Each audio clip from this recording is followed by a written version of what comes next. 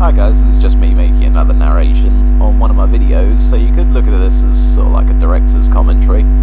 At the moment I'm watching one of my videos in slow-mo, and the video is actually 1 hour and 5 minutes, which is pretty mind-blowing considering my movies are about 1 minute max. That was deliberate. I decided when my movies hit the 10-minute mark, that's when the YouTube generation kind of switch off. Even I do at times. I tend to switch off in the back of my mind. I don't normally want to watch a video for more than a minute because, I don't know, I've got a busy life and I don't really like things taking up too much of my time. So I decided, you know what, let's make these videos a lot shorter, and so I used the speed up feature, made the videos a lot quicker, just simply for the fact that it's more economical to make things quicker than it is to watch them in slow, and I'd rather be just drawing it for ages as opposed to watching myself draw it for ages. But it's a fun process. I tend to spend a long time developing these pictures, and it only takes about 1 hour on average to draw some. Well, not draw, but paint some of them in.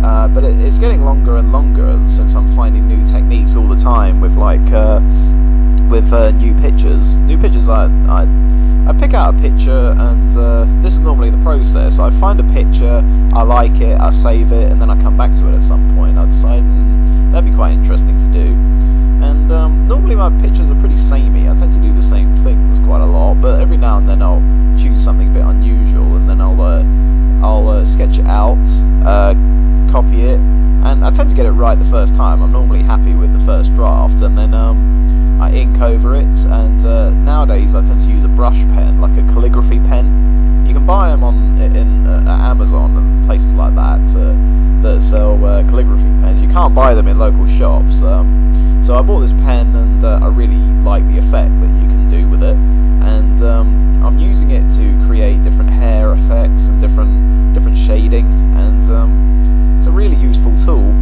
And then so once the black and white is finished, the black and white phase is finished, and now you go to the computer and I scan it in, and what I normally do is, when it's in Photoshop, I use the magic wands to remove all the black from the picture. Oh, and before even any of this happens, I tend to save the file as a black and white document. So any of you have got the scanner printer combo that I've got a Lexmark here. What I do is I tend to save as a black and white document, so it doesn't save as the original picture, because if it did, then you would see all the up and down black and white pen lines that I used, but you don't. That's because I've saved it as a black and white document, and basically what that means is it just saves in ordinary black and white, like how you would save a web document. And because of that, it has this nice sort of solid black colour, and it's perfect for Photoshop because it tends to leave out any of the tiny details that I miss out. And then when it's in Photoshop, I tend to crop out all the white. All the white gets turned into its own layer. And any of you who've used Photoshop before, you can use the layer feature, and it's a big help.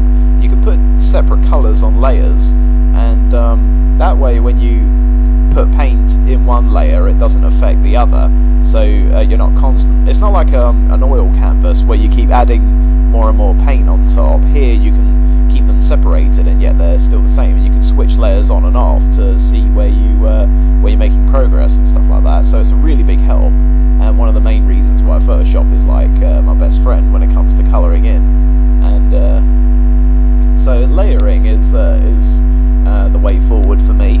And so I start out with the white background, and then I've got layer 1, which is the black, and then I tend to separate the signature into its own layer as well, because it kind of stands out when all the colours are added in, and I have to give it its own layer. And if any of you are wondering how I film these videos, it's not by putting a camera in front of me and recording my screen, because that would just be too awkward.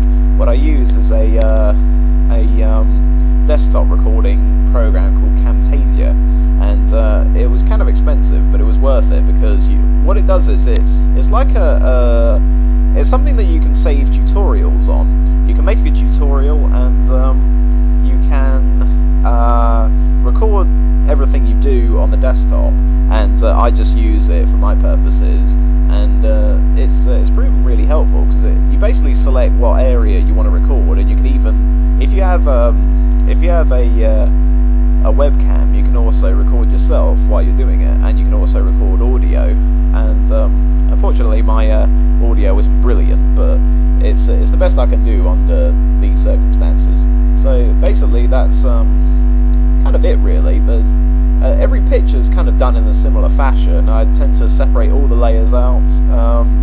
So at the moment what happens is I add in all the basic layers like hair, skin, and eyes, and teeth, and lips, and clothing colour, and I leave the background till the very end.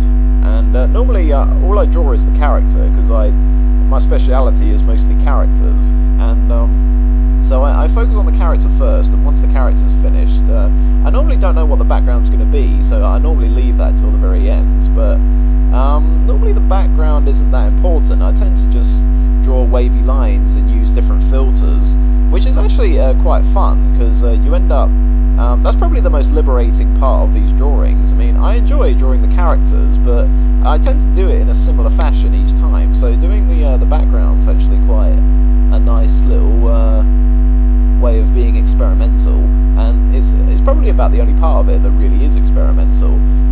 Every drawing's kind of different and presents something new, but probably the most interesting part is coming up with the backgrounds, and normally I don't have much of an idea about what the background's going to be, so I tend to just leave it to the last minute to decide. And at first it just starts with drawing a few lines on the screen, and then I use like the liquefying feature, which if you go to the top of the screen, there's a bar called filters, and you can basically find this option called liquefy.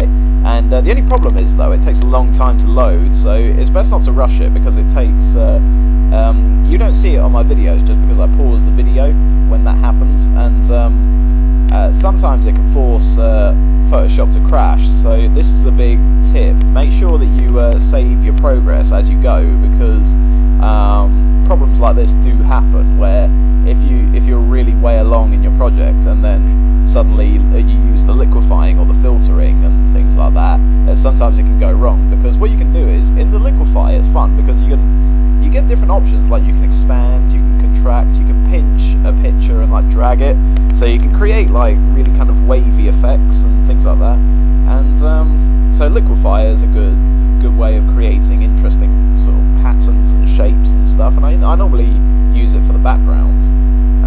What I used to do was I used to take a picture and then that would become the background, but I would use this filter called cutout, which almost like flattens the colours out and makes them into like a cartoon.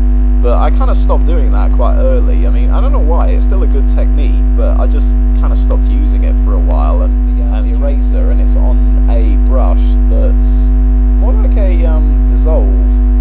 It's more like a dissolve, and sometimes I like to do like a solid sort of erasure, but here it's more like oh yeah, one of my favourites is the burn tool. That's another one that I couldn't do without.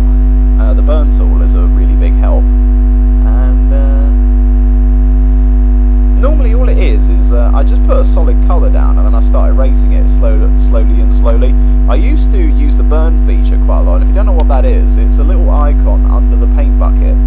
You'll see it as a hand, and what it is, it's a burn. So basically, say you've got the colour yellow, it will turn it to red. No, it will turn it to orange, then red, and then black. So it's literally like a suntan, but it's perfect for doing like gradients and shadow and things like that. The only problem is that I noticed was that I was kind of using this a bit excessively. So say I would only use one colour, and then that's it, I would just burn it, and all that would happen was I would create a nice gradient, but the colours wouldn't look realistic. It would look like it was just toasted or something. So my idea was to use the burn as little as possible. Yeah, so I can tell you some